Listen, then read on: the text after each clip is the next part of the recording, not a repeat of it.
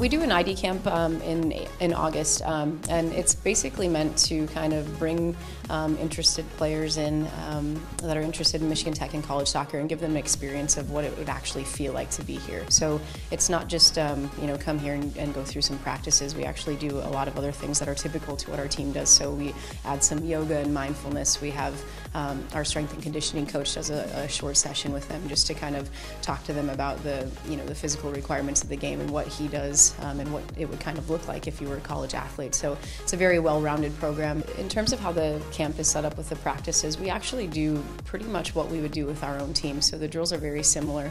Like I said, we want them to have, if I came to Michigan Tech, this is what it would feel like experience. We do some technical work, we do some tactical work, and some scrimmaging. We get to mix them up with our players as well, so they get to kind of feel like what it's like to go up against a college athlete. And I just think the overall experience is, I think it's very informative and educational. The biggest thing is when they get to talk to our players. I think that probably resonates with them as one of the most exciting parts and the most informative.